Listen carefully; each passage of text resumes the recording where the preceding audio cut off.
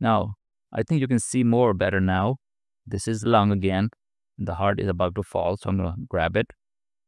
And these are the two big arteries going in and out of the lungs. This is aorta, the arch of aorta. It makes an arch and makes an aorta, goes down, and the job of the aorta is to supply a lot of blood to the lower part of the body, below the heart, and above the heart. The ascending aorta supplies blood to the top part of the body. Let's remove the heart so that you can see clearly. First of all, let's finish the lung part, which is the trachea, the left and the right trachea. This is lung. This is the arteries and the veins.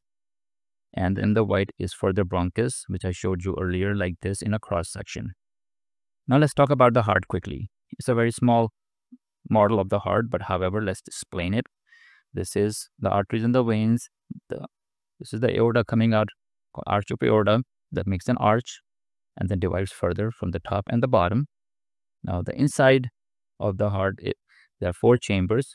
2 upper chambers are called atrium. The 2 lower chambers are called ventricles. The job of the ventricles, especially the left ventricle, is to pump the blood to the whole body, which is an oxygenated blood. It's a very muscular chamber. The chamber right next to the left ventricle is right ventricle. It pumps the blood to the lungs to get oxygenated. You can see the white color areas in this are valves of the heart. We'll show you a bigger model of the heart in next video, so stay tuned. You can see the red colors are arteries. These are called coronary arteries. This is not exactly how they look, but this is for the sake of demonstration.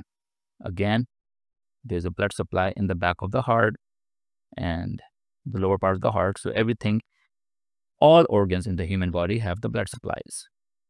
If the blood supplies is cut off, it causes gangrene or necrosis of that organ.